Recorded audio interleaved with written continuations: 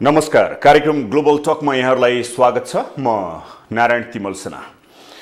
दर्शकहरू, मङ्सिर 4 का लागि दलहरूले लगभग समानुपातिकका उम्मेदवार त टुङ्ग्याए, तर प्रत्यक्षमा कसलाई कुन क्षेत्रबाट उठाउने भनेर चाहिँ अलिकता दोधारे परिवृत्ति को जाने भनेर नेताहरूका घरमा क्षेत्रगत रूपका नेताहरू, पुराना सांसदहरूको भिड लागेको अवस्था छ। दशैं आउनै थाल्यो, 23 गते नोमिनेसन गर्नुपर्नेछ। यता सत्ता गठबन्धनले सिट बाँडफाँडको अझै टुङ्गो लगाएको अवस्था छैन। हिजो रातिसम्म बैठक बस्यो तर पनि अझै टुङ्गो लागेको अवस्था छैन। कसलाई कहाँ कसरी मिलाउने भन्नेमै दलहरू रुमलिरहेका बेला सत्ता गठबन्धनमा रहेको नेकपा एकीकृत समाजवादी के गर्दैछ? उसले कति सिट मागेको छ र ऊ माओवादी केन्द्रसँग संयुक्त घोषणापत्र बनाएर जाने भनेर पहिले निर्णय गरिसकेको अवस्थामा अब नेकपा एकीकृत समाजवादी कसरी अगाडि बढ्दैछ? म आज नेकपा एकीकृत समाजवादीको विषयमा र समग्र राजनैतिक विषयमा रहेर कुराकानी गर्नेछु। मसँग हुनुहुन्छ नेकपा एकीकृत समाजवादीका नेता, काठमाडौँ क्षेत्र नम्बर 2 का लागि प्रत्यक्षतर्फका दावेदार नितेश पौडेल यति बेला मसँग हुनुहुन्छ। स्वागत छ नितेशजी। धन्यवाद। आरामै हुनुहुन्छ? ठिकै छ। बडा दशैंको शुभकामना तपाईलाई पनि र सम्पूर्ण टेलिभिजनको सबै साथीहरूलाई। अनि नितेशजी, नेकपा एकीकृत समाजवादी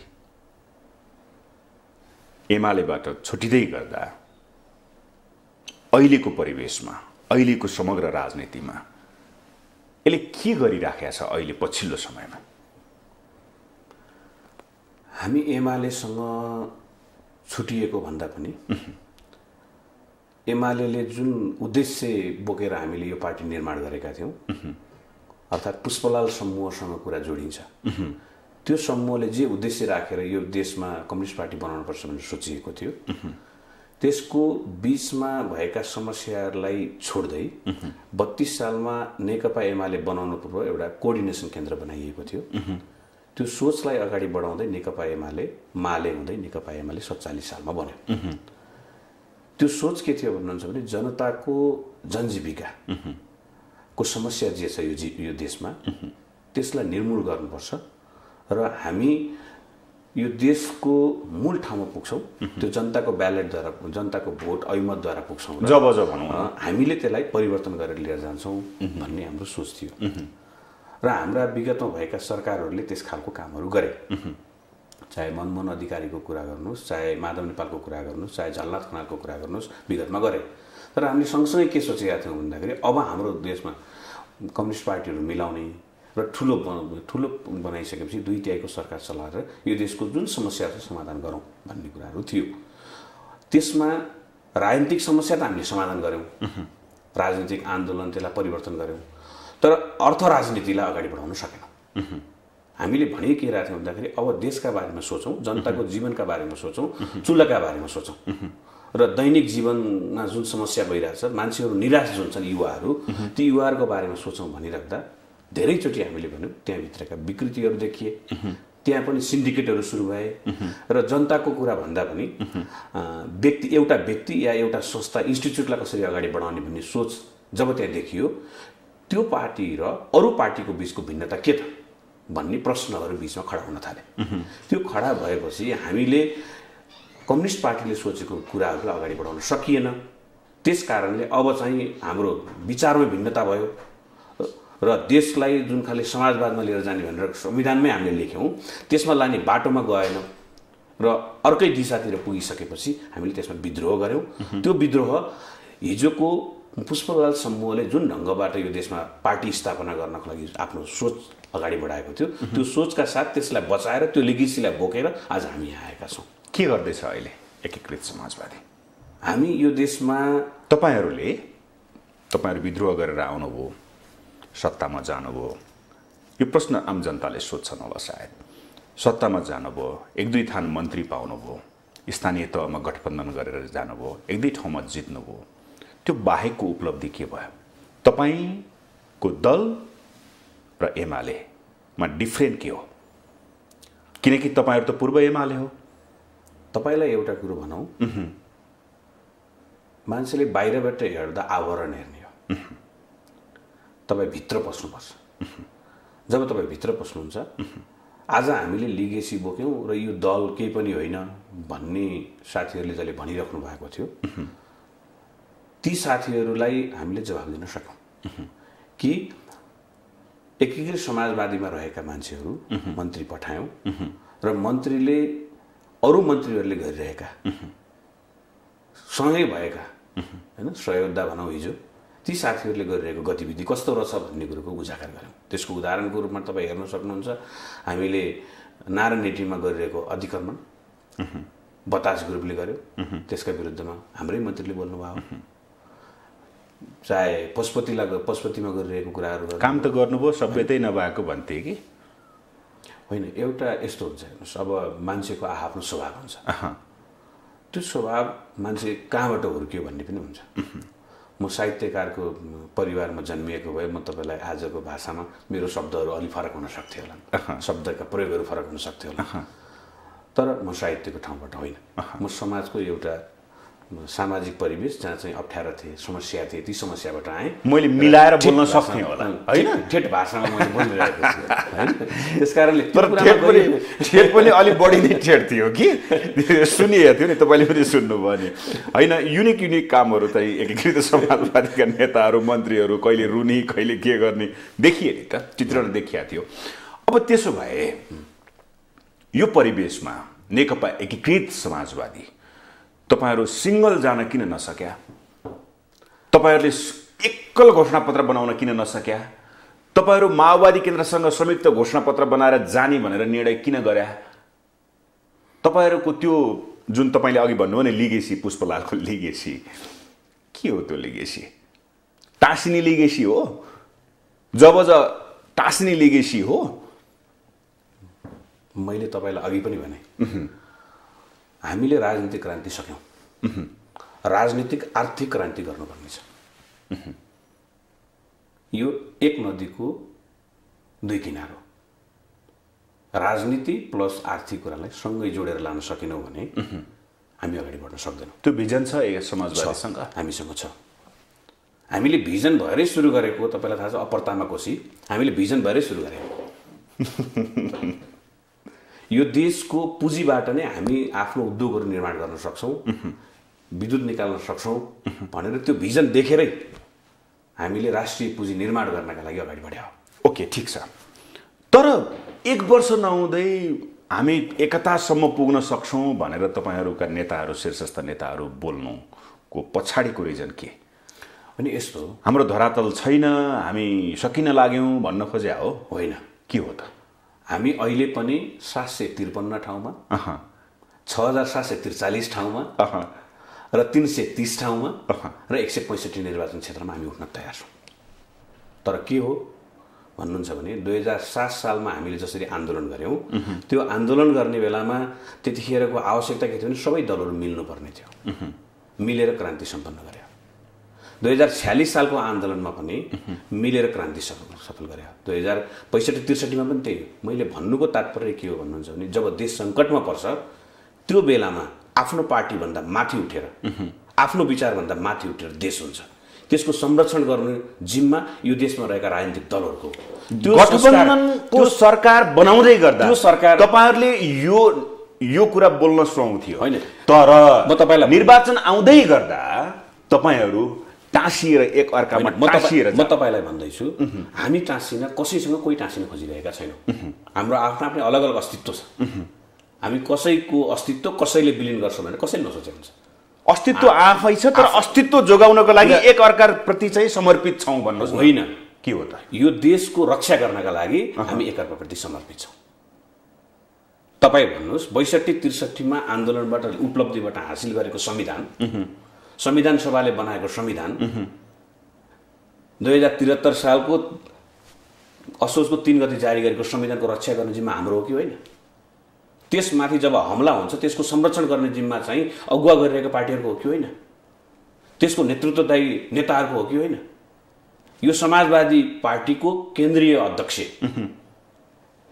यो देशमा भएको जुन द्वन्द्व थियो त्यसको व्यवस्थापन गर्नका लागि जुन सबैलाई समन्वय भूमिका खेल्नु भएको थियो र त्यतिखेर काङ्ग्रेस पार्टीको गिरिजाप्रसाद कोइराला सहितको माओवादी केन्द्रको पुष्पकमल दाहाल सहितको जुन एउटा टिमले यो देशलाई चाहिँ अब नयाँ निकासमा लानुपर्छ, द्वन्द्वबाट हटाउनुपर्छ भनेर जुन सङ्कल्प गर्नुभएको थियो र संविधान बनेको थियो, अनि त्यो संविधानको रक्षा गर्ने यी तीन पार्टीहरूको हुन्छ कि हुँदैन? यो सबै कुरो देखिसकेपछि त्यसलाई रक्षा गर्नुपर्छ। हामीले गरेको दुःख र उपलब्धि, जे दुःख गरेर लिएर आएको उपलब्धि थियो त्यसको रक्षा गर्नुपर्छ भनेर ल्याउने कुरा चाहिँ, त्यसको रक्षा गर्ने कुरा चाहिँ गलत थियो र? रक्षा गर्नुभयो, निर्वाचनमा पनि सँगै जानुपर्ने थियो र? रक्षा नगरी त कसरी जान सक्नुहुन्छ तपाईँ? बहुदलीय प्रतिस्पर्धामा नीति विचार सिद्धान्त केही नमिलिकन यता सरकार गठनको त ठिकै थियो, राम्रै थियो भन्ने कुरा आयो।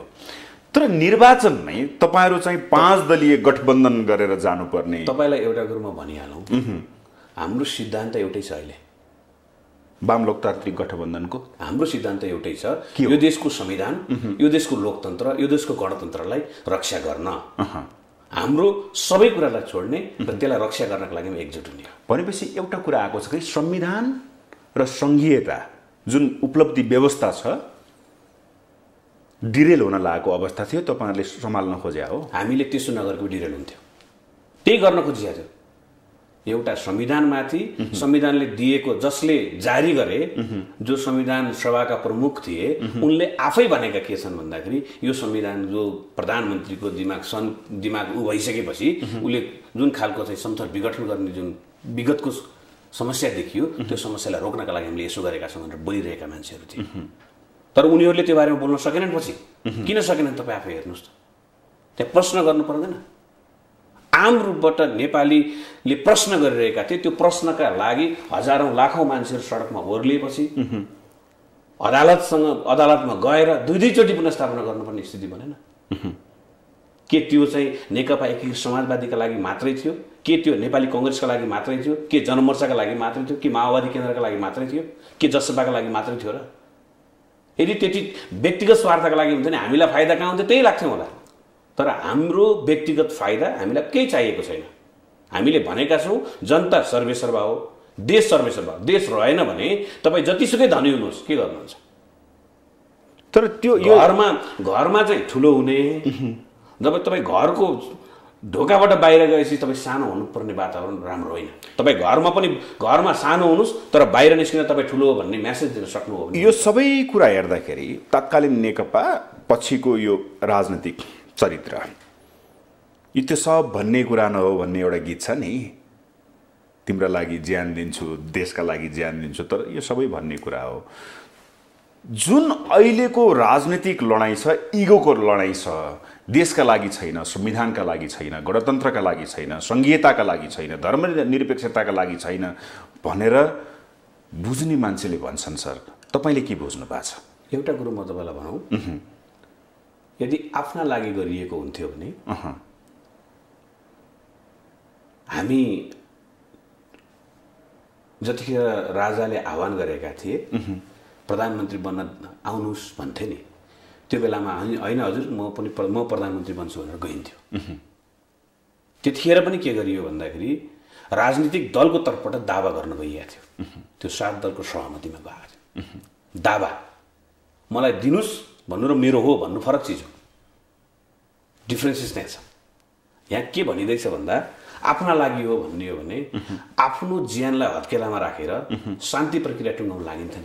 ओके, जतिखेर राजाले यसलाई कु गर्नुपर्छ, यसलाई सक्नुपर्छ, अब गरिस् भने भनिराख्दा यी राजनीतिक दलका नेताहरू नै आँट गरेर भने कि यो देशको शान्ति, यो देशलाई शान्तिमा लिएर आउँछौँ, त्यसका लागि तिमीले मलाई थुनेर लान सक्छौ भने लग, मार्न सक्छौ भने मार, तर हामी डगमगाउँदैन भनेर आह्वान गरे। किन गरे त? आफ्ना लागि थियो। आफ्नो लागि त घर थिँदै थियो होला नि त, आफ्नो लागि त परिवार थिँदै थियो होला नि। त्यो व्यक्ति जसले आन्दोलनका लागि अगुवाई गर्यो, त्यो व्यक्तिका लागि यो देश र यो देशमा भएका जनता नै परिवार थियो, यो देश नै उसको घर थियो। त्यो भावनाका साथ अगाडि बढ्यो। त्यसकारणले हामी व्यक्तिगत स्वार्थमा छैन अहिले पनि र कहिले पनि छैन। पार्टी अहिले पनि म तपाईँलाई भनिरहेको छु, अब हामी नयाँ ढङ्गबाट गएनौँ भने अब हामी अर्कै दिशामा जाँदैछौँ। अब आर्थिक क्रान्तिका लागि अर्थ राजनीतिलाई अगाडि बढाउनु पर्ने अबको दायित्व हो र हामी युवाहरूको दायित्व पनि त्यही अब कसरी जाने भन्ने सोच्नुपर्ने छ। ओके, सोच्नु होला। म घोषणापत्रको बारेमा आउँछु। पार्टी सधैँ छ अहिले? ठिक छ? पार्टी राम्रो छ। राम्रो छ? राम्रो छ। राम्रो भए त यत्रा नेताहरू कसरी एमालेमा प्रवेश गरे? फेरि निर्वाचन समीपमा आउने बेलामा मध्य प्रदेशका 2टा सांसद जसले तपाईँहरूलाई सपोर्ट गरे, डोल्पाका अध्यक्ष, जिल्ला अध्यक्ष, फ्लोर क्रस गरेर मन्त्री पनि हुनुभयो एकीकृत समाजवादीबाट, नन्दसिंह बुढाको कुरा गर्दैछु। अछाममा सबै हिरण्य भट्टराई सहितको टोली सबै एमालेमा समाहित, डोटीमा त्यस्तै खालको, हेटौडामा त्यस्तै खालको, प्रेस चौतारीको अध्यक्ष केन्द्रीय सदस्य बालकृष्ण चापागाई रूपन्देहीका, उहाँ पनि एमालेमा प्रवेश। पार्टी राम्रो छ भन्दाखेरि यी उदाहरण के हुन्? हेर्नुहोस्, म त एउटा युवा मान्छे।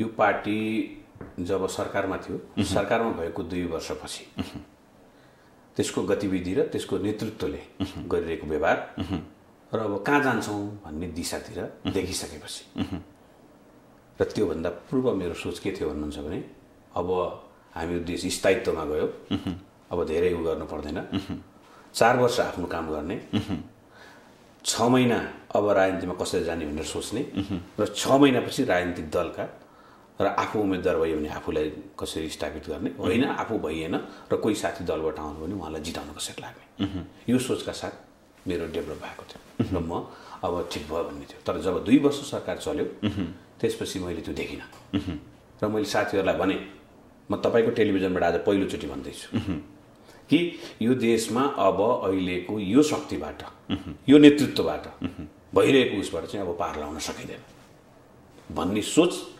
भइसकेपछि अब नयाँ पार्टी खोलौँ। 74 सालमै त्यो दिमागमा आइसक्यो।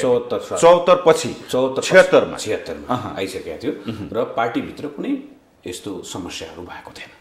नहुँदै हामी केही युवाहरूले सल्लाह गरेका थियौँ र पार्टी खोलौँ, 20 वर्षका लागि हामी केही प्राप्त हुँदैन, हामी यो देशलाई चेन्ज गर्न लाग्नुपर्छ र त्यो सोचका साथ हामी जाउँ, हामी न सत्तामा जाने न केही गर्ने होइन, जनतामा जाउँ भन्ने सोच हाम्रो विकास भइरहेको थियो। त्यो विकास हुँदै गर्दा पार्टीभित्रको एक खालको यो गतिविधि भइसकेपछि हामीले अर्को एउटा तर्क थियो, हामीसँग एउटा के लिडरसिप आउनुभयो भने हामीलाई अलि सजिलो हुन्छ भन्नेमा थियौँ हामी। पार्टीभित्रको त्यो परिस्थिति बन्यो र आज हामी यहाँ छौँ। त्यस कारणले मलाई के लाग्छ भन्दाखेरि को गएनन् डजन्ट म्याटर, म त्यसमा छैन। चुनावको सन्मुखमा यत्रो नेताहरू एक्लै पार्टी परित्याग गरेर एमालेमा फेरि म घर फर्किएँ भनेर जाँदै गर्दा डजन्ट म्याटर भन्दाखेरि चाहिँ के लाग्छ? किन भन्नुहुन्छ भने म तपाईँलाई त्यसमा भन्दैछु, यो राजनीतिक दलमा आउनुभएको साथीहरूले आफूलाई कसरी हेर्नु भएको छ, आत्मविश्वास कति राख्नु भएको छ त्यसमा भर पर्छ। उहाँहरू आत्मविश्वास बिना हिँडिराख्नु भएको छ भने हुन्छ कि आज तपाईँ हिजो हेर्नुभयो होला केपी ओलीले के भनिरहेका छन् भन्दाखेरि 10 बुँदे गर्नेहरूले सोच्नु होला आत्मआलोचना नगरिकन म टिकट दिनेवाला छैन भन्दा जब साथीहरूले आफै विद्रोह गरेर आइसकेको साथीहरूले सोच्न पर्ने हुन्छ। हामीले यहाँ भविष्य खोज्ने हो। विद्रोह किन गर्यौँ भन्दाखेरि भविष्य खोज्नलाई गरेको विद्रोह हो, फेरि पछाडि जानला होइन। आज त्यहाँ भविष्य नदेखेर अर्को भविष्य खोज्नतिर लाग्या हो। टिकट पाउने कि नपाउने भन्ने कुरा, भविष्य भन्नुको मतलब देशको भविष्यको कुरा गर्दैछु, मेरो व्यक्तिगत भविष्य होइन। तपाईँ म कुनै बेला हङकङ गएको थिएँ, हङकङ जाँदा म नेपाली भएकोमा मेरो शरीरमा ट्याग लगाइएको थियो। म दसैँको बेलामा भेडा बाख्राको सिङमा जसरी नम्बर लेखिन्छ त्यसरी लेखिएको थियो, तर मैले बुझेँ यो होइन हामीलाई राम्रै सम्मान गर्नको लागि होला भन्ने लागिरहेको थियो मलाई। त्यतिखेर पछि म अलि टाढा जाँदा त्यो कुरा चल्दा होइन यो नेपाली भएर लगाएको भन्ने थियो। म यो देशबाट जाँदा सुट प्यान्ट बिजनेस क्लासको उसमा गएर उनको एयरपोर्टको ट्याक्स तिरेर म जाँदा मलाई त्यो व्यवहार गरियो र म त्यही हेरिरहेको थिएँ एउटा अमेरिकन जसले चाहिँ केही पनि उसको कपडाको स्थिति हेर्दा पनि हाफ प्यान्टमा थियो तर पनि उसले सम्मान पाइरहेको थियो। त्यस कारणले मेरो ह्युमिलेट जे भएको छ यो म धनी भएर हुँदैन, मेरो देश धनी हुनुपर्छ, मेरो पासपोर्टको भ्यालु बढ्नुपर्छ। त्यसो भए त्यसका लागि के हो त? त्यसो भए टिकट पार्टीमा रहेको मान्छे, फ्लोर क्रस गरेर मन्त्री बनेको मान्छे, हामी पार्टी बनाउँछौँ अब भविष्य खोज्छौँ भनेर चाहिँ पार्टीमा लागेका मान्छेहरू फेरि रिटर्न ब्याक भनेको चाहिँ स्वार्थ हो यो? त्यसो भए तपाईँलाई एउटा कुरोमा भनौँ, हेर्नुहोस् मान्छेको विचार हो, व्यक्तिलाई गाली गरेर केही हुँदैन। हिजो उहाँको विचार एउटा आयो, आज आउँछ, फेरि पनि आउँछ विचार, हेरौँ न। जस्तै कि हामीसँग रामचन्द्र झा तपाईँ चिन्नुहुन्छ रामचन्द्र झा एकातिर जानुभएको थियो फेरि हामीसँगै हुनुहुन्छ अहिले कहिलेकाहीँ मान्छे नहो चुनावको सन्मुखमा आउने जाने क्रम त्यो स्वाभाविक हो त्यसलाई अस्वाभाविक मान्नु हुँदैन यसले पार्टीलाई घाटा गर्दैन केही गर्छ र त्यसले केही प्लस पनि गर्ला बढी घाटा गर्छ कि बढी फाइदा गर्छ त्यही त त्यो त अब त्यहाँको वस्तुस्थितिका बारेमा थाहा हुनुपर्छ जस्तो मान्नुहोस् न मैले गरिरहेको कहीँ गलत छ कि त्यस कारणले अरू साथीहरू म देखेर नआउन खोजिराख्नु भएको छ कि मैले छोडिदिएँ भने अर्को साथी कोही आउनुहुन्छ कि यस कारणले खाली भएपछि हुरी आउने हो प्याक भयो भने हुरी आउँदैन पार्टीलाई केही असर गर्दैन त्यसो भए हामी अगाडि बढ्छौँ मनमा त पीडा त छ होला नि यस्तो पार्टीमा यस्ता नेताहरू जाँदाखेरि पार्टीका नेता कार्यकर्ताहरूलाई पीडा हुँदा त हामीलाई स्वाभाविक रूपमा हुन्छ तपाईँले भित्री आत्माले भन्नुहोस् त नीतिशजी एउटा प्रश्न मैले प्राय गरी सोधिरहेको हुन्छु होइन हेत्तेरिका एमालेमै बसेर बरु झगडा गरेर बसेको भए हुने रहेछ पार्टी गठन गरियो पार्टीको सङ्गठन सबै चिज हेर्दाखेरि हामी कतै तल्लैतिर जाँदैछौँ कि मलाई त लाग्दैन लाग्दैन किन थाहा छ गल्ती भएछ जस्तो लाग्दैन म एक्लै पार्टी बनाउनु पर्छ भन्ने मान्छे हो यो त लाग्ने कुरै आउँदैन मलाई त ओके अब त्यसो भए ल ठिक छ अब पार्टी त अगाडि बढ्दैछ तपाईँहरू के भनेर जाँदै हुनुहुन्छ जनताकोमा मैले अघि नै तपाईँलाई भने सुरुमै पनि मैले त्यो विषय प्रवेश गराएँ अब हामीले आर्थिक क्रान्ति गर्नुपर्छ ओके समाजवाद आर्थिक संविधानले छ आर्थिक क्रान्तिका लागि तपाईँहरूको भिजन के भनेर आउँछ मुद्दा एजेन्डा जनतालाई के भनेर भन्नुहुन्छ हाम्रो कुरा चाहिँ के हो भन्नुहुन्छ भने स्वास्थ्यको कुरा प्रमुख हो शिक्षाको कुरा छ र सडकका कुरा छ यो तीनटा कुरालाई मूलत मिलाउनुपर्छ शिक्षालाई हामीले राम्रोसँग लिएर जान सक्यौँ भने अहिले पनि के देखिन्छ भन्नुहुन्छ भने अहिले यहाँ चाहिँ हामी हल्ला के भइरहेछ बजारमा भन्दाखेरि हामीले सबै बाहिर पठाइरहेछौँ यहाँका त्यो कन्सल्टेन्सीहरूलाई साथीहरूलाई गाली गरिरहेका छौँ होइन सबै बाहिर पठायो भने छौँ तर एउटा कुरो सोच्नुहोस् त बाहिरबाट भित्र ल्याउने हामीले कहिले प्रयत्न गरेका छौँ छैनौँ नि विदेशबाट विद्यार्थीहरू यहाँ पढाउनको लागि हामीले प्रयत्न गऱ्यौँ ती कन्सल्टेन्सीहरूलाई सोध्यौँ बोलाएर कि तिमीहरूले है हामी यहाँ फेसिलिट गर्छौँ नेपाल सरकारले फेसिलिट गर्छ र तिमीहरूले चाहिँ विद्यार्थी यो फ्याकल्टीको विद्यार्थीहरू लिएर आऊ भनेर कहिले भन्यौँ हामीले जहिले पनि नेगेटिभ सोच्यौँ हाम्रो दिमाग चाहिँ नेगेटिभ मात्रै छ पोजिटिभ ढङ्गबाट जाउँ न जब यिनीहरू नेपालबाट फैलिएर बाहिर गएका छन् भने यिनीहरूको सम्बन्ध त बाहिर छ बाहिरको सम्बन्धलाई यिनीहरू मार्फत भएका सम्बन्धलाई बाहिरको सम्बन्ध मार्फत देश विकास गर्न किन सोचिरहेको छैनौँ भनेपछि शिक्षा स्वास्थ्य रोजगारलाई प्रमुख प्राथमिकता राखेर राख्नै पर्छ ओके त्यसो भए माओवादीसँग घोषणापत्र बनाउने होला तपाईँहरूको सोच त त्यो छ होला उहाँहरूसँग त छलफल घोषणापत्रको तयारी होइन हामी छलफलमा छौँ अब यस्तो छलफलै मिलेन भने अर्को बाटो छँदैछ हामी सिङ्गल गर्छौँ तर सकेसम्म गठबन्धनकै एउटा होस् भन्ने पनि एक खालको छलफल छ गठबन्धनको सोच के हो भन्दाखेरि आगामी हामी 5 वर्ष कसरी लिएर जान सक्छौँ जोसुकै प्रधानमन्त्री बनोस् एबिसिडी जो भने पनि त्यो घोषणापत्रलाई त्यो रोड म्यापलाई हामीले बोकेर जान सक्यौँ भने जनताको जीवनमा 5 वर्षमा केही परिवर्तन गर्न सक्छौँ भन्ने सोच्ने हो गठबन्धनप्रति तपाईँहरू सन्तुष्ट हो हामी सन्तुष्ट भएरै सँगै छौँ त सँगै त हुनुहुन्छ सबभन्दा घाँडो नै तपाईँहरू हुनुहुन्छ अरे गठबन्धनभित्र यो यस्तो हो क्या मैले तपाईँलाई भन्नु फुलको आँखामा फुलै संसार काँडाको आँखामा काँडै संसार के कसलाई के लागिरहेछ त्यसले त्यही बोल्छ तर नेतृत्व बिचको समझदारी के छ भन्ने कुरा प्रमुख कुरा हो समझदारी त गठबन्धन नै गरेर जाने हिजो एकाएक अब त पक्कै सहमति होला सिट बाँडफाँडमा भनेको तपाईँहरूले चाहिँ अड्को थाप्नु भयो अरे तपाईँलाई एउटा कुरो भनौँ अहिले वैज्ञानिकहरू भन्छन् क्या प्रसव पीडाबाट नजन्मिएको बच्चा उसले पाउनुपर्ने के त्यो उ गर्ने बेलामा पाउनुपर्ने जुन प्रोटिन भिटामिन जे हुन्छ त्यो प्राप्त गर्दैन अलि अस्वस्थ हुन्छ भन्ने आएको छ कि त्यस कारणले हामी प्रसव पीडाबाटै निस्कियो भने चाहिँ बलियो हुन्छौँ भन्ने छ कुरा त राम्रो गर्नुहुँदो रहेछ नितेशजी अब यहाँनिर त्यसो भए कङ्ग्रेसले 87 माओवादीले 45 नेकपा यसलाई 17 दिँदाखेरि चाहिँ तपाईँहरू चित्त नबुझ्या हो यो फाइनल भएको छैन छलफलमै हुनुहुन्छ नेताहरूको छलफल भएर चलिरहेछ अहिलेसम्म सिटको सङ्ख्या बाहिर जे आएको छ एउटा कसलाई के लागेको छ कसको सूचनाको आफ्नो संयन्त्रहरू छन् अब त्यो सूचना तपाईँ हामीले 1 मिनटमा अहिले यहाँ बोलिरहेछौँ बाहिर अर्को भइसकेको हुनसक्छ कि त्यस कारणले त्यसलाई सबै कुरा अथेन्टिक हुन्न। जब सिग्नेचर फाइनल डकुमेन्ट सिग्नेचर आउँछ त्यसपछि बल्ल फाइनल हुन्छ। तपाईँहरूको दाबी कहाँ कुन जिल्ला हो एक्चुअलमा? तपाईँलाई म सोध्न खोजेको होला नि त, तपाईँहरूसँग छलफल भएको छ होला। म पाल्पाको मान्छे, पाल्पा 2 चाहिँ समाजवादीले दाबी गरेका छ अरे भन्ने सुनेको छु। रौतहट 1 माधव कुमार नेपालको दाबी छ भन्ने सुनियो। तनहुँमा चाहिँ किसान श्रेष्ठलाई हटाएर उता 12तिर पठाइयो अरे भन्ने पनि सुनियो। भित्री रूपमा पार्टीको आन्तरिक छलफल त भएको छ होला नि। धादिङको कुरामा अहिलेका मुख्यमन्त्री दाबी गरिराख्नु भएको छ अरे तपाईँहरूलाई सिट बाँडफाँड यता गठबन्धनबाट त आफ्नो ठाउँमा होला, तर पार्टीले दिँदाखेरि जित्छु भनेर दिने हो नि त। कहाँ कस्तो छ, के छ भन्नुहोस् त परिवेश? होइन, हामीले दाबी गरेको 40 ठाउँ छ। हामी 40वटा निर्वाचन क्षेत्र जित्ने आधार छ। अझै म युवाको तर्फबाट कुरा गर्नुहुन्छ भने त मैले नेताहरूलाई भने हामी त सिङ्गल लड्नुपर्छ। एउटा खालको लिडरसिपको बारेमा सहमति गरौँ, बाँकी 100जना युवाहरू सिङ्गल लडाइदिउँ।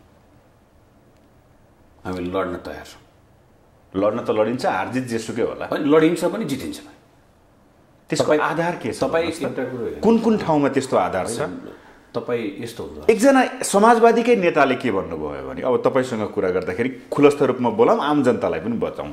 तपाईँहरूले जुन डिमान्ड गरिराख्नु भएको छ आफ्नो ठाउँमा छ। मैले अघि शब्द प्रयोग गरेँ नि, यो एकीकृत समाजवादीलाई लिएर जान पनि पर्नेछ, तर सबभन्दा गाढो गठबन्धनमा समाजवादी नै भयो भनेर चाहिँ कुनै नेताले भनेको परिदृश्यलाई समाजवादीको एउटा सिट चाहिँ कन्फर्म छ, अरूमा भन्न सकिन्न, अहिलेसम्म दोधारे छ भन्छन् नेता। तपाईँकै नेताहरू जो नेताले भन्नुभयो नि, उहाँले त्यो ठाउँको परिवेश पनि बुझ्नु भएको छैन, अनि गाढो हो भन्नुभएको छ नि। यो गठबन्धनको अगुवाई र यो देशको जुन संविधान मिचाइ थियो त्यसलाई संरक्षण गर्नुपर्छ भने अगुवा पार्टी समाजवादी केन्द्र हो, हाम्रो समाजवादी हो, समाजवादी पार्टी हो, एक समाजवादी हो। त्यो चाहिँ त्यसको सूत्रधार माधव नेपाल हो, र यो सूत्रधार माधव नेपाल सहितको 3टा नेताहरू हुनुहुन्छ, सँगसँगै 5जना नेताहरू हुनुहुन्छ। भने यो सबै कुराहरू हो। यो गाढो कसैका लागि कोही छैन। तर एउटा कुरा, तपाईँहरू जुन अब तपाईँ एउटा एमालेबाट विद्रोह गरेर जस्तो तपाईँलाई खाना काउली मन थियो, घरमा आमाले काउली पकाउनु भएन, आमा गाढो हो त? मलाई भनिदिनुहोस् न। सब काउली त भोलि पनि पकाउन सकिन्छ कि, गाढो हुँदैन। यसको सूत्रधारहरू कोही पनि गाढा हुँदैन। त्यस कारणले बोल्दाखेरि ख्याल गर्नुपर्छ। नेताहरूले बोल्नुहुन्छ त्यस्तो कुरा, अब हामी के भन्ने? त्यही त, नेतामा म्याच्योरिटी कति छ भन्ने कुरा हो कि। पाकै नेताले मलाई के भन्नुभयो भन्दाखेरि, अन्यथा नलिनु होला, एकजना मान्छे 47 वर्षका थिए। ती 47 वर्षका मान्छेले इन्टरभ्यूमा के भन्यो भन्दाखेरि, मेरो छोरीले भन्दा पनि मेरो छोरीले ऊभन्दा राम्रो बोल्थ्यो। उमेरले पाएको हुँदैन र विचारले 70 वर्ष भएको मान्छे या 85 वर्ष भएको मान्छे पनि त्यो उमेरले बुढो भइसकेको, त्यो सोचले के हो भन्ने, उमेरले बुढो होला तर सोच के हो भन्ने कुरा हुन्छ। तपाईँ भन्नुहोस् न, मोहम्मद माथिर चाहिँ 62 वर्षको उमेरमा उसले राजनीति छोडे, 21 भनौँ न, म गर्दिनँ भने 92 वर्षको उमेरमा किन आए त? गरेर देखाए किन आए त भन्दा उनी उमेरका कारणले आएको होइन, उनको विचार युवा थियो। त्यस कारणले म भन्छु, युवा हुँ भन्दैमा यसो नगरौँ कि हामी हिजोको कुरालाई नबुझिकन आज बोल्यौँ भने हामी अपरिपक्व युवा हुन्छौँ। त्यसो भए अहिले जुन सुन्नमा आएको छ नि, गठबन्धनमा त कुरा मिल्ला, तपाईँहरूले 40 डिमान्ड गरेका छौँ भन्नुभएको छ, अपेक्षा कति छ समाजवादीलाई? हामी यति सिट जित्न सक्छौँ भन्ने के छ? तपाईँले अघि भन्नुभयो 40 जित्न सक्छौँ भन्नुभयो, त्यो त भनेको मात्रै होला। तपाईँहरूका सांसदै प्रत्यक्षतर्फ जम्मा 13 जना थिए एमालेबाट आउँदै गर्दाखेरि। तपाईँले एउटा कुरो, तपाईँलाई म रौतहट र सप्तरी लिएर जान्छु। रौतहटमा म यो स्थानीय तहको निर्वाचनभन्दा अगाडि केही दिन अगाडि पुगेको थिएँ। त्यहाँका साथीहरूले गठबन्धन गरे हार्छौँ, गठबन्धन नगरेर जित्छौँ भन्नुभएको थियो। पत्यार लागेको थिएन, तर परिणाम के निस्क्यो? गठबन्धन गरेको ठाउँमा हार्यौँ, सिङ्गल भएको ठाउँमा जित्यौँ। रौतहटको अहिले पनि 4वटा ठाउँ हामी जितेका छौँ। समाजवादीको भोट कति भनेर हिजोको भोट गनेको भए त्यो हामी जित्थेनौँ। हामी जित्छौँ भन्ने आत्मबल थियो, विश्वास थियो, हामी जित्यौँ। सप्तरीको शम्भुनाथ नगरपालिका पनि त्यही हो, जित्छ कुनै कल्पना सोचेकै थिएन, तर जित्यो त। यस कारणले पहिला आफूमा दृढ विश्वास हुनुपर्छ कि मत कसको कति हुन्छ भने। कुनै जनता कसैको व्यक्तिको घरमा राखेको एउटा फलानलाई हाल भनेर हाल्ने हो र होइन नि। जनताको मत तपाईँका उम्मेदवारले कति जित्छन् भन्ने कुरा हो नम्बर 1। तर सँगसँगै तपाईँ के बुझ्नुहोस् भन्दा म सबैलाई भन्न चाहन्छु, म आम रूपबाट नेपाली जनतालाई आह्वान गर्न चाहन्छु, तपाईँहरूले भोट हाल्दा सोच्नुहोस् यो देशको नेतृत्व गर्न लायकको छ। किन तपाईँहरूको वरिपरि आइरहेका उम्मेदवारहरू चाहिँ मन्त्री बन्लान् तर यो देशको नेतृत्व गर्नका लागि प्रधानमन्त्री बन्छन्। त्यो प्रधानमन्त्री बन्ने उम्मेदवार कस्तो छ हेर्नुहोस्। तपाईँसँग बाचा कति गर्यो र त्यो बाचाबाट कति विमुख भयो। तपाईँलाई के भन्यो? राष्ट्रवादका कुरा गर्यो होला, कहिले नागरिकताको कुरा गरेर राष्ट्रवाद गर्छ, कहिले त्यो लिपुलेखको कुरा गरेर राष्ट्रवादको कुरा गर्छ। तर उसले गरिरहेको बाचा पुरा भयो कि भएन? तपाईँको घर घरमा ग्यासका पाइपका कुरा हटाएँ भन्ने कुरा गरे, ग्यासका पाइप आउँछन् भन्ने कुरा गरे, ती बाचा पुरा भयो कि भएन? पानी जहाजका कुराहरू बाचा भएन? सपनाहरू पुरा गरे कि गरेन? जे सपना देखाइयो तपाईँ पुरा गरियो कि गरेन? त्यो कुरालाई हेरेर मात्र मतदान गर्नको लागि म आह्वान गर्छु। नेपाली जनताले अहिले भएका हामीसँग उठिरहेका र अब आगामी दिनमा प्रधानमन्त्री हुने मान्छेहरूको बारेमा रूपरेखाहरू क्लियर छ। यङ पुस्ता अहिले प्रधानमन्त्री बन्नेवाला छैन। यो 5 वर्ष, यो 5 वर्षपछि यङ पुस्ता तयार छ। हामी तयार छौँ, हामी बन्न सक्छौँ भन्ने हामीलाई अटोट विश्वास छ र हामी गर्छौँ पनि।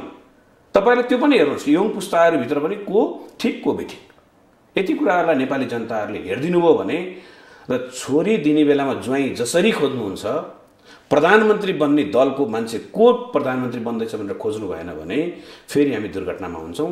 छोरी त्यसै गयो भने रक्सी खाने ज्वाइँ पर्छ, कुट्छ बेलुका बेलुका भन्ने कुरा पर्छ भने देश बिगार्ने प्रधानमन्त्रीलाई तपाईँको अगाडि भएको राम्रो उम्मेदवार छ भने भोट नहाल्नुहोस् र बिग्रेको उम्मेदवार तपाईँको अगाडि छ तर देशमा उसले भोट हाल्दा जित्ने राम्रो बन्ने प्रधानमन्त्री छ भने त्यो व्यक्तिलाई भोट हाल्नको लागि म आह्वान गर्छु। मैले अघि भने नि यो इगोको राजनीति चलिरहेछ नेपालमा। म सही छु अथवा गलत छु? हेर्नुहोस्, एउटा पुस्ता होला तर हामी इगोको राजनीतिमा छैन। तपाईँ अहिले भन्दै गर्दा म कसैप्रति बायस छैन सर। एकीकृत समाजवादी बरु हार्न तयार छ, एमालेलाई जसरी हुन्छ हराउन रेडी छ। एमालेलाई होइन, एमाले भित्रका राम्रा साथीहरूले जित्नुपर्छ नि।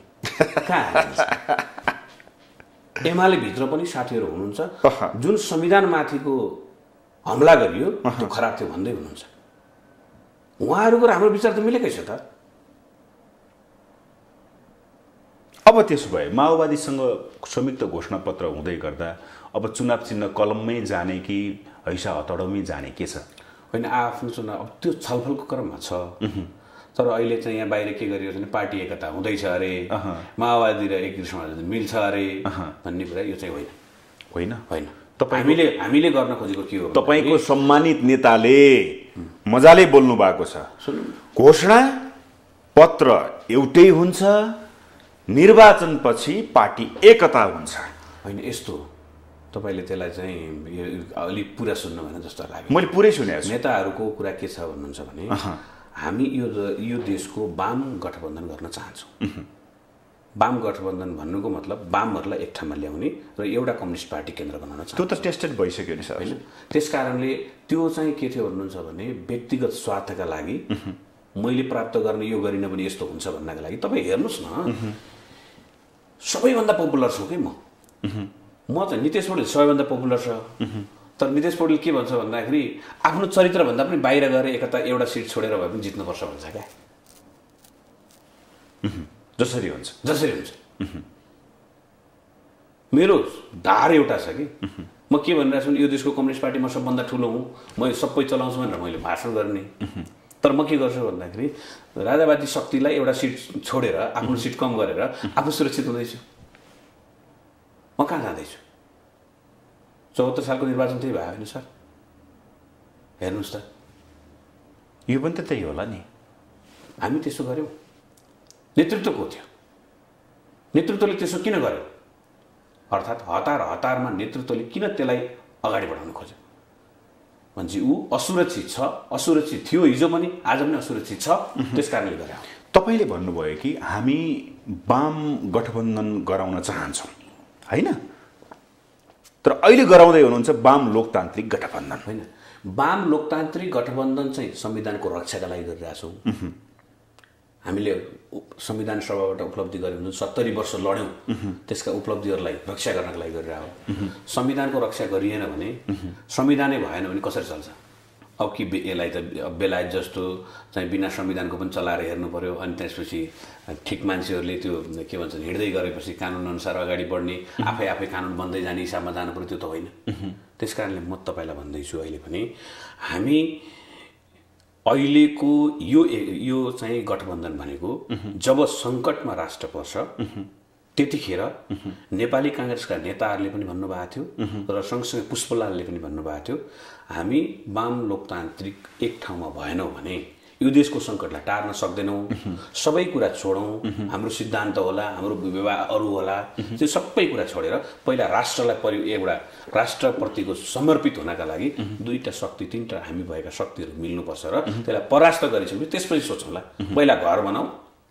घर बनाएपछि कुन कोठा बस्ने भनेर सोचौँला तर यहाँ घरै सकियो भने घरै भत्कियो भने कुन कोठा बस्ने भने अहिले बहस गरेर अर्थ छैन कति पिल्लर राख्ने भन्नेमै तपाईँहरू विवाद गर्दै हुनुहुन्छ अझै टुङ्गिए राख्नु पिल्लर त राखिसक्यो हामीले घर कसरी होइन पिल्लर त भइसक्यो त कसरी भयो 5 वटा दलको वाम लोकतान्त्रिक गठबन्धन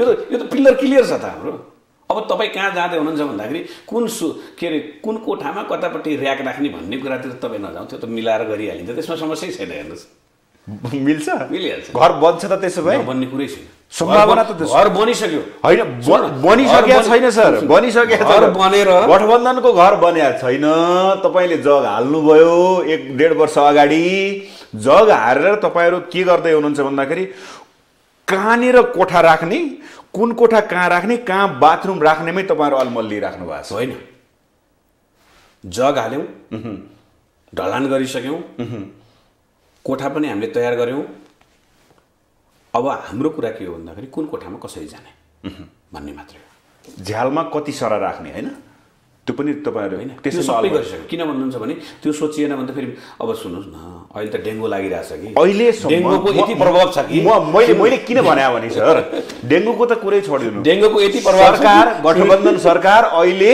डेङ्गुसँग छैन हो सुन्नु न डेङ्गु यति प्रभाव पारिसक्यो त्यो डेङ्गुलाई रोक्नलाई जाली लगाउनु पर्ने छ हामी घर घरमा जाली लगाउँदैछौँ टेन्सन नलिनुहोस् पार लाउँछौँ कहिले लाग्छ अब 2-3 दिनभित्रमा यो फाइनल हुन्छ अस्ति कुरा गर्दा पनि नेताले त्यही भन्नुभएको थियो 2-3 दिन गइसक्यो कहिले आउँछ हेर्नु समानुपातिकको तपाईँहरूले फाइनल सूची पनि बुझाउनु पर्ने होला प्रत्यक्षका लागि उम्मेदवार पनि छनौट गर्नुपर्ने होला अझैसम्म तपाईँले भने जस्तो जाली लाउने काम अझै सकिएको छैन हिजो एकदमै प्रयास भएको थियो जाली तान्ने प्रयास भएको थियो टाँस्ने प्रयास भएको थियो किल्ला ठोक्ने पनि प्रयास भएको थियो तपाईँले सौन्दर्यताको कुरा गर्दै हुनुहुन्छ म तपाईँलाई भने अहिले हामी के गर्यौँ भन्नुहुन्छ भने जाली ल्याइसक्यौँ त्यो सानो पिन हुन्छ नि त्यो पिन चाहिँ ठोकिसक्यो अब काठ लगाएर रन्दा लगाउन बाँकी छ क्या त्यति मात्रै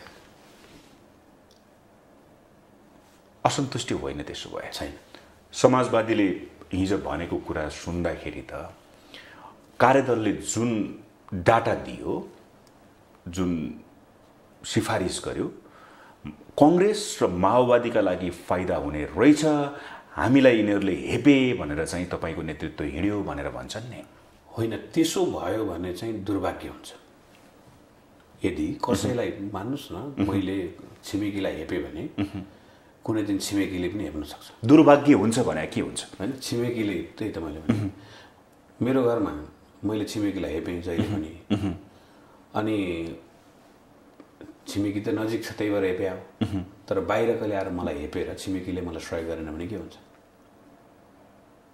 ख्याल के गर्नुपर्छ हामीले भन्दा छिमेकी नै हो फेर्न सकिँदैन र छिमेकीको विश्वास जित्न सक्यौँ भने मात्रै उसले बाहिरबाट कसैले हमला गर्दा संरक्षण गर्छ संरक्षण गर्नलाई पनि ख्याल गर्नुहोस् है दुर्भाग्य भनेको के हुन्छ गठबन्धन होइन छिमेकीले छिमेकीलाई सहयोग गरेन भने त हामी अर्कै छिमेकीले सहयोग गरेन अर्कोले के गर्छ कुट्छ माओवादीसँग मात्रै तपाईँले सहकार्य गरेर जानुहुन्छ कुट्छ गठबन्धनसँग मिल्ने हुँदैन कुटेर जाँदैन तपाईँ मलाई बताउनुहोस् होइन आम बुझ्ने भाषामा बोल्नुहोस् न होइन मैले भन्न खोजेको दुर्भाग्य हुन्छ गठबन्धनबाट तपाईँहरू बाहिरिनुहुन्छ र माओवादीसँग चाहिँ चुनावी तालमेल गरेर जानुहुन्छ सोच छैन त्यो सोच विकास हुने वातावरण बनाउनु हुँदैन कसैले पनि बन्ने सम्भावना छ देखियो त हिजोदेखि हिजो अहिलेसम्म त्यो सोच विकास भइसकेको छैन त्यो सोच बन्न दिनु हुँदैन।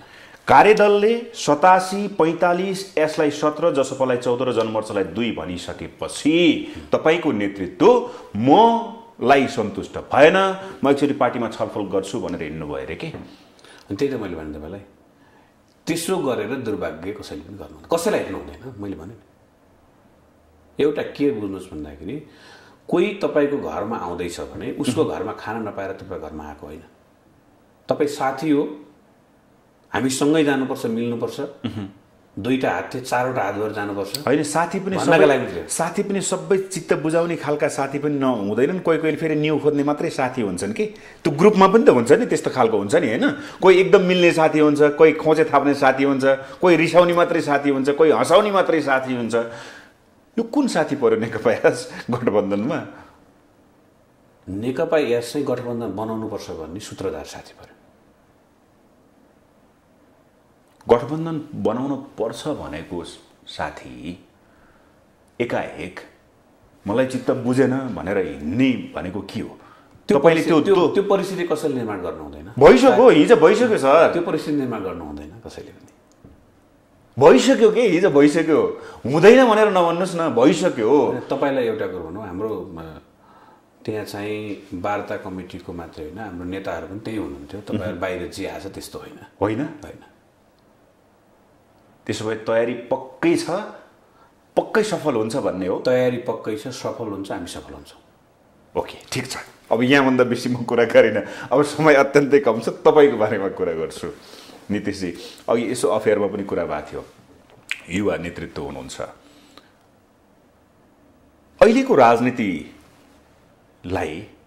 र युवा पुस्ताले बुझ्दाखेरि 46 सालपछि जति पनि नेताहरू थिए तिनै नेताको पेरिफेरी, तिनैको झोले भएर, तिनीहरूकै खुट्टा समातेर युवा नेता बसे भनेर भन्छन्। तपाईँलाई के लाग्छ, यो साँचो कुरा हो? ठिक हो, ठिक हो, ठिक हो। आफ्नो विचार छैन, केही छैन, उहाँले जे भन्नुहुन्छ विचार भएन, विचार निर्माण गरिएन, विचार निर्माण तत्तर्का देखाउन सकिएन। त्यही भएर आजको राजनीति यहाँ पुगेको। हामी ओभरटेक गर्छौँ भनेर भन्न सक्नुहुन्छ तपाईँ? सकिन्छ, हामी गर्छौँ। तपाईँलाई भनौँ, म पहिलो पुस्ता पुष्पलाल बिपी कोइरालाको पुस्ता हो। दोस्रो पुस्ता माधव नेपाल र अहिले भयो माधव नेपाल, त्यसपछि गएर शेरबहादेवा उहाँहरूको पुस्ता हो। यो भनेको कहिलेको पुस्ता? 32 सालको पुस्ता हो। 46 सालको पुस्ताले उहाँहरूलाई क्रस गर्ने सोच ल्याउनु पर्थ्यो, ल्याउन सके, आयो? आएन। के गर्यो भन्दा उसले उहाँहरूको अहिले भइरहेको पुस्ताको सोचमा खेल्न खोज्यो। 32 सालको पुस्ता 79मा आउँदा त्यही पुस्ता छ। म तपाईलाई भन्दैछु 32 सालको पुस्ताले के सोचेर गर्यो त? यो देशमा आर्थिक क्रान्ति हो, यो देशको अरू कुरा विकास निर्माणका कुराहरू होइन। 32 सालको पुस्ताले सोचेको क्लियर कुरा के थियो भन्दाखेरि त्यहाँ भएको जुन भित्र कुण्ठित गरेर राखेको जनताको अधिकार, बोल्न पाउने अधिकार, हिँड्न पाउने अधिकार, लाउन पाउने अधिकार, सम्पत्तिको अधिकार, राज्यभित्र जुन खालको कुण्ठित गरिएको थियो त्यसका विरुद्धमा बोलेर अब हामी देशको जनतालाई मजाले चाहिँ हामी एकदम स्वतन्त्रतापूर्वक बाँच्न सक्ने अधिकारका लागि हामी लड्छौँ भनेर लड्या पुस्ता। तर त्यसपछिका पुस्ताहरूले नगरेको कुरा चाहिँ यो पुस्तालाई दोष दिन पाइन्छ? यो पुस्ता सफल पुस्ता हो। किन? यो पुस्ताले देखेको भिजन के थियो? 62-63 को आन्दोलनमा आउँदा, म तपाईँलाई भने 62-63 को आन्दोलनमा आउँदा यो पुस्ताले देखेको भिजन पुरै सफल भयो। दोस्रो पुस्ताले देखेको भिजन। तर मलाई भन्नुहोस् 46 पछिको पुस्ता जो आउनु पर्थ्यो, अब मेरो भिजन चाहिँ राजनीतिक भिजन हो, यो देशको युवालाई म यो गर्छु भन्ने जुन आउनु पर्थ्यो त्यो ल्याउन नसक्ने पुस्ता चाहिँ कमजोर पुस्ता हो। त्यसकारणले म भन्छु हाम्रो पुस्ता पाँचौं पुस्ता हो र पाँचौं पुस्तासँग आँट छ, हामी परिवर्तन गर्छौँ। हामीसँग आर्थिक कुरा पनि छ, सामाजिक कुरालाई पनि छ, रोजगारीका कुरालाई पनि छ, सामाजिक न्यायका कुरालाई पनि हामी अगाडि बढाउन सक्छौँ। अब त्यसो भए अहिलेको पुस्ता जुन अहिलेको नेतृत्व गरेको पुस्ता नो नट अगेन भनेर चाहिँ जुन अभियान जस्तो देखिन्छ नि अहिले पछिल्लो समयमा, यो पुस्ता अहिले सकिन्छ त? त्यसो भए चुनावपछि नयाँ पुस्ता आउँछ, आउनुपर्छ। हामीले हाम्रो पुस्ताले आँट गर्नुपर्छ। अब भनेपछि यो जुन अहिले प्रत्यक्षको लागि 165 र 330 मा छ, यसमा चाहिँ यो पुरानो पुस्ता चाहिँ जनताले आउन दिँदैनन् भन्ने लाग्छ कि जसरी पनि आउनुपर्छ भन्ने हो? होइन यस्तो चाहिँ आउनै नहुने हो कि आउनु पर्छ भन्ने हो कि के हो तपाईको सोच है तपाईको बारेमा म तपाईलाई भन्छु हेर्नुस् जहिले पनि संसारलाई हेर्नुपर्छ हाम्रो पुस्ता चाहिँ कस्तो छ भन्नुहुन्छ भने 32 सालमा फलानुको उमेर यति थियो यिनीहरू नेता भए नेतृत्व गरे हामी किन नगर्ने हुन्छ उमेरले नेतृत्व गर्ने होइन के विचारले हो नि हामी विचारमा क्लियर हुनु पर्यो के पहिलो कुरो हाम्रो पुस्ता असफल हुने कि सफल हुने भन्ने कुरो चाहिँ हाम्रो विचार कति बनिसकेको छ बनायौँ हामीले त्यसलाई कति मेहनत गर्यौँ भन्ने कुरा हो तपाईले अघि बढ्नुभयो भने नेतृत्वले अहिलेको नेतृत्वले उसको आफ्नो जुन सोच थियो लक्ष्य थियो 62-63 सम्म आउँदाखेरि उसले पुरा गरिसक्यो अब त्यही पुस्तालाई फेरि हामी भोट दिनुपर्छ भनेर जनताले किन दिने त त्यसो भए सकिन्छ त्यसो भए अनि तपाईको पुस्ता तयार नभएपछि तपाईँ के गर्नुहुन्छ तपाईँ जसलाई नेता बनायो यो देशले त्यो पुस्ता नै के गरेछ उसको दलाली गरिरहेछ त के गर्नुहुन्छ तपाईँ त्यो पुस्ताले गरिरहेको जुन काम छ त्यो पहिलो पुस्तासँगै उ गरेर बसिरहेछ उसले भन्न सक्दैन यो ठाउँमा हो हामी यसरी जाउँ भन्न सक्दैन भने कसरी चल्छ भनेपछि स्कुलिङ जुन भयो कि 32 सालको स्कुलिङ भयो सोच त्यही भयो अहिलेको वर्तमान अवस्था परिवेश समय परिस्थितिलाई निर्क्युल गरेर त्यो खालको चाहिँ लक्ष्य निर्धारण गर्न अहिलेको पुस्ताले सकेन त्यही स्कुलिङमा आयो 32 सालको पुस्ताले 34 वर्षको मदन भण्डारीले आन्दोलन कता लाने भने डिरेक्सन दिन सक्ने आज म दावादार गर्ने भन्ने पुस्तान्तरको कुरा गर्नेहरूले 55-60 भइसके उनीहरूले चाहिँ यो दिशा भनेर किन भन्न सकिरहेको छैन कमजोरी कसमा हो त त्यसो भए उनीहरूमा हो नेतृत्वमा होइन उनीहरूमा हो तपाईँ कमजोर हुनुहुन्छ तपाईँलाई अनुभव थाहा छैन तपाईँ नयाँ हुनुहुन्छ भनिदियो भने तपाईँहरू चुप लाएर बस्नुहुन्छ अब तपाईँ मलाई भन्नुहोस् त छोराले मोबाइल चलाउन आफै सिकेन भने अनि बाउले के गर्छ पहिला छोराले मोबाइल सिक्नका लागि त प्रयत्न गर्नुपर्ने मोबाइल समात्न त खोज्नु पर्यो मोबाइलै नसमात्ने छोरालाई मोबाइल चला बाबु यो एप छ भनेर सिकाएर केही अर्थ छ पहिलो म मोबाइल समात्छु त्यसपछि एप डाउनलोड गर्छु यो कसरी चलाउने हो बुवा भनेर सिकाउनु पर्ने होइन म सिक्नै खोज्दिनँ अनि त्यो अरूलाई दोष दिएर हुन्छ त्यस कारणले मेरो दावा के हो भन्दाखेरि अरू सबै पुस्ता फेल भइसक्यो अब 5औं पुस्ता आयो जो 72-73 पछिको पुस्ता हो त्यो हामी हो ओके अब किन भन्दाखेरि हाम्रो पुस्तासँग 62-63 मा आन्दोलनको अनुभव पनि छ त्योभन्दा अगाडिको अलिकति थोरै अनुभव पनि छ राजाले कु गरेको बेलाको र आन्दोलन यो देशमा 10 वर्ष युद्ध भइरहेको बेलाको अलिअलि अनुभव पनि छ तर सँगसँगै हामीसँग यस्ता अनुभवी नेताहरू हुनुहुन्छ जसले यो देशको 70 वर्षको राजनीतिक आन्दोलनका बारेमा बुझ्नु भएको छ समाजका बारेमा बुझ्नु भएको छ समाज कस्तो थियो र कुन रूपबाट विकास भयो भन्ने कुरा बुझ्नु भएको छ यो मिश्रण हो त्यसकारणले हाम्रो पुस्ता अब अगाडि बढ्नुपर्छ तपाईँ पनि अगाडि बढ्दै हुनुहुन्छ बढ्ने भन्ने सोच छ कहाँबाट काठमाडौँबाट कति नम्बर क्षेत्र 2 नम्बर क्षेत्रबाट बर्दियाको मान्छे काठमाडौँबाट किन म बर्दिया जन्मिएको मात्रै हो मेरो सबै म 16 वर्षदेखि कोटेश्वरमा बसिरहेको छु मेरो कोटेश्वर सबै लगानी हो म 2 नम्बर क्षेत्रलाई 20 वर्षदेखि चिन्छु म त्यही लागिरहेको छु टिकट पाउँछु भन्ने छ गठबन्धनमा हुनुहुन्छ सिट त्यही टिकट पाउनुपर्छ भन्ने दावा छ यदि पाइएन भने लागिन्छ जनतासँग 5 वर्षपछि जितिन्छ यदि तपाईँले टिकट पाउनुभयो भने तपाईँसँग काठमाडौँको क्षेत्र नम्बर 2 का जनताले तपाईँलाई भोट दिने आधार जित्ने आधार के हो काम गर्नु भएको छ त्यहाँका बाटाघाटादेखि लिएर त्यहाँको मठ मन्दिरको विषयदेखि लिएर त्यहाँको जनजीविकाका बारेमादेखि लिएर त्यहाँ चाहिँ हामी यो देशको नमुना कसरी बनाउन सक्छौँ ठाउँ र त्यहाँको जनताको त्यही उत्पादन कसरी गर्न सक्छौँ भन्ने सम्मको सोच हामीसँग छ जस्तो कि त्यहाँको नगरपालिकालाई आत्मनिर्भर बनाउने केमा बन्न सक्छ त पहिला त्यसको हामीले मूल्याङ्कन गरिरहेका छौँ दुधमा तरकारीमा आलुमा यिनै कुराहरू कृषिसँग जोडिएका कुराहरूमा हामी लिएर जाने त्यसलाई उद्योगको रूपबाट कसरी विकास गर्न सकिन्छ भनेर हामी सोचिरहेका छौँ कङ्क्रिटको सहरमा उद्योग र कृषिलाई बढावा दिन्छौँ भन्दाखेरि जमिन छ त्यहाँ छ त्यसकारण म तपाईँलाई अनुरोध गर्न चाहन्छु तपाईँको टेलिभिजनलाई एक दिन लिएर जाउँ हामीसँग दार्जिलिङ जस्तो त्यहाँ जाँदा दार्जिलिङको अनुभव हुने ठाउँ बनाएका छौँ जो सबै जनताले हिँड्दाखेरि सधैँ देख्न पाउनुहुन्छ रोड छ त्यो ठाउँमा आसफाल रोड छ आसफाल अहिले भइरहेको सबैभन्दा नेपालमा भएको उत्कृष्ट रोडको प्रवृत्ति छ त्यहाँ त्यो प्रवृत्तिमा तपाईँ हेर्न जाउँ एकचोटि त्यसको सौन्दर्यता पनि हेरौँ र त्यहाँ भएका जमिनहरू कति खाली रहेछन् भन्ने पनि हामी अनुभव गर्न सक्छौँ तपाईँ कोटेश्वरको एउटा घना बस्ती र अहिले केही ठाउँमा घना बस्ती हुन लागेको ठाउँलाई हेरेर त्यहाँ जमिन छ र भनेर हेरिदिनु भयो भने कुनै बेला के भन्थ्यो भन्दाखेरि त्यो ठाउँमा जनता छन् र भनेर सोच्थे त्यस्तो हुन जान्छ त्यस कारणले त्यहाँ जनता पनि छन् जमिन पनि छ र त्यहाँका मान्छे सभ्य पनि छन् गर्छु सक्छु आँट भएका साथीहरू पनि छन् यदि भयो भने कम्पिटिसन कोसँग हुन्छ कङ्ग्रेससँग एमालेसँग हुन्छ एमालेसँग हुन्छ लक्ष्य नै एमाले छ है तपाईँहरूको होइन अब उम्मेदवार एमालेको आउँछ त के गर्नु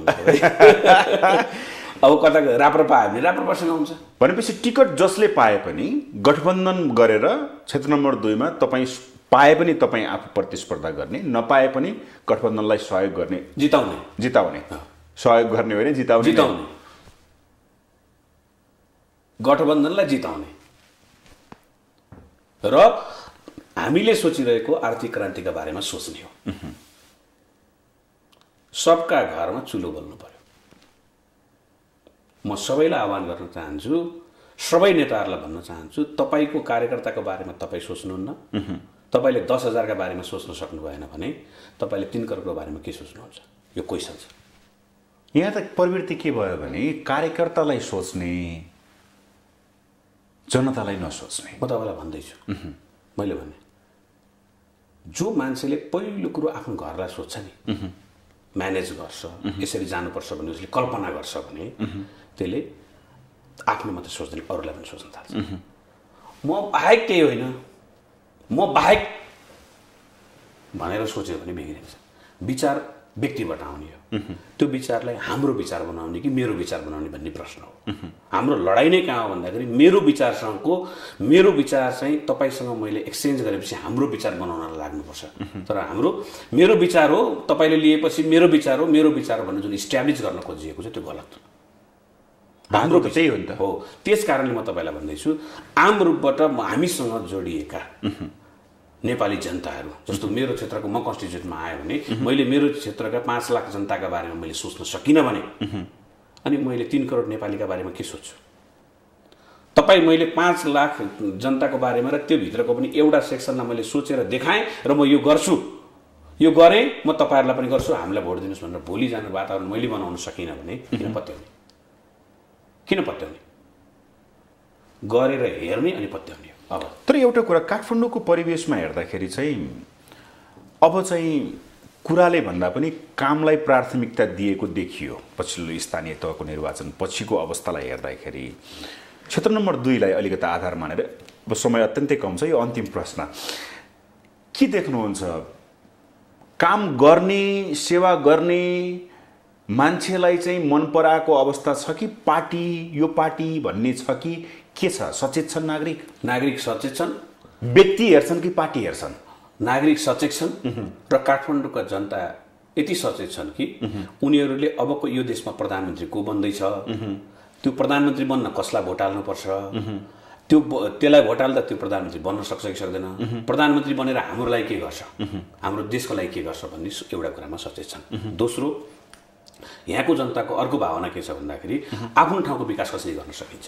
कसले गर्छ भन्ने पनि छ व्यक्ति हेर्ने पार्टी होइन व्यक्ति पनि छ हैन त्यसकारणले हामी भन्छौं हामीले यो ठाउँको विकास पनि गर्छौं सँगसँगै देश बनाउनलाई हामीसँग अब्बल सक्षम नेतृत्व छ जसले भ्रष्टाचारका विरुद्धमा लागिरहेछ यो देशमा रहेको भ्रष्टाचार नेताहरूबाट भयो भ्रष्टाचार भन्ने कुराहरू छ यो सबै कुराहरूका विरुद्धमा धावा बोल्न सक्ने नेतृत्व हामीसँग छ को हो त्यो नेतृत्व हामीसँग छ को हो भन्नुहोस् न हाम्रो पार्टीको अध्यक्ष तपाईहरुले प्रधानमन्त्रीको रूपमा अगाडि सारे हो होइन अहिले सारेको छैन अनि को हो त गठबन्धनमा हुनुहुन्छ हैन गठबन्धन एमालेले भोलिको नेतृत्व केपी शर्मा ओलीले गर्नुहुन्छ भन्दै गर्दा तपाईले अघि तपाईका अहिलेसम्मका कुरालाई लिएर अन्तिम प्रश्न गरेको छु ओलीलाई अगाडि सार्दै गर्दा सफल नेतृत्वलाई भोट दिनुस् देश हाँक्नेलाई भोट दिनुस् भन्दै गर्दा तपाईहरुको नेतृत्व को हो अब एउटा कुरा तपाईलाई म भनौं शेरबहादुर देउबा पुष्पकमल दाहाल माधव कुमार नेपाल को एउटा कुरा म तपाईलाई भनौं यो बोल्नेको नि भन्छ पिठो पनि बिग्छ बिग्छ नबिग्रेको चामल बिग्दैन भन्छन् तर त्यो जमाना बदलियो जस्तो लागिरहेछ मलाई चाहिँ मनमोहन सिंह नबोलिकन 10 वर्ष चलायो इन्डिया उनले चलाए छ तर मेरो प्रश्न कहाँनिर त्यस कारणले के हो भन्नुहुन्छ भने यो गठबन्धनको जुन खालको देशलाई विकास गर्ने भिजन आउँछ त्यो भिजनमा गठबन्धनभित्रको जो प्रधानमन्त्री भए पनि चल्छ किन भन्दा बोलीको हेरिसकियो क्या पिठो कस्तो बिग्रेको रहेछ भने थाहा भइसकेको छ धेरै धेरै धन्यवाद छ उहाँ हुनुहुन्थ्यो नेकपा एकीकृत समाजवादीका नेता नितेश पौडेल हवस् त आजको लागि कार्यक्रम ग्लोबल टक यति नै सम्पूर्ण टिमसहित मलाई पनि आज्ञा दिनुहोस् नमस्ते